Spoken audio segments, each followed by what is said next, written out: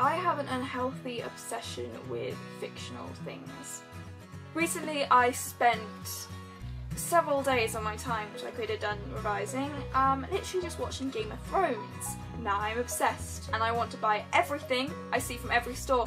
So I'm going on Etsy, I'm going on Redbubble, just any sort of store which will sell something, just for some sort of merchandise so I can claim that loving part of Game of Thrones because it kills me so much. I mean, even yesterday I spent watching Lord of the Rings. I saw Mortal Instruments and all you hear from me is just inward groans. I'm sure you could probably relate, but sometimes the films just get too hard.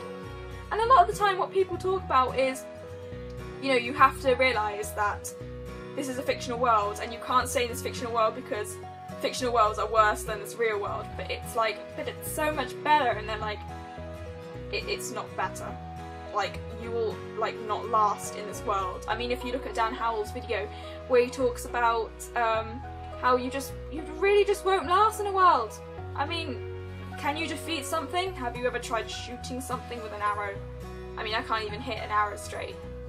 But like, I just believe in myself so much, and I believe that I could exist in these worlds, and I don't want to live in this world sometimes. You know, you just want to like live in a fantasy world and be an elf. Run away.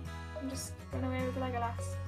So I'm just saying this because why do we have to believe that there can't be, you know, interesting fabled worlds? Why can't we kind of enjoy that sense of, you know, lovingness from reading a book? And I mean, it might be considered weird, but you know, look at like Comic-Cons, look at the shared sense of identity, and it's just so great. And I think that we should try to be a lot more loving and, you know, considerate of others who enjoy books, because who doesn't?